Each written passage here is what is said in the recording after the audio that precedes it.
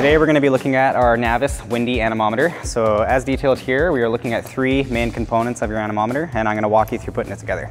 So to start off with, we have our mounting hardware. The hardware is a self-leveling bracket and a set of magnets.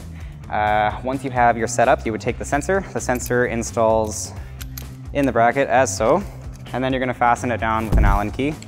So everything that you see here can be put together and taken apart with basic tools, Allen keys, and just a small wrench. Once that's fastened down, we apply our Anemometer cups. Give it a spin, everything's working, and now to install. And it's done. It's worth noting that most of our NAVIS anemometer systems are also compatible with wind speed and direction sensors. So this sensor here will give you both wind speed information as well as direction. And once it's installed, it's not coming off unless you really want it to come off. Now, I'm going to show you how to set up your smartphone.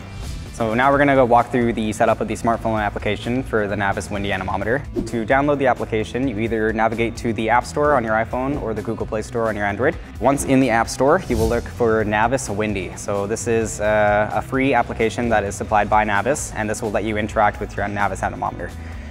Once installed, you will navigate to the application, and you can then go into settings and actually sync to the anemometer. So to sync to your system, you will look for the address. So the address on the anemometer is listed as AD followed by a 2-digit number. That 2-digit number will be then uploaded into the address module. So in this case, we're looking at 74.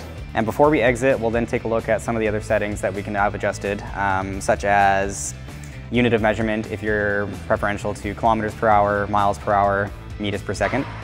We can also go in here and set whether or not we are wanting to use the Audible Alarm. So with the alarm, we can turn that on.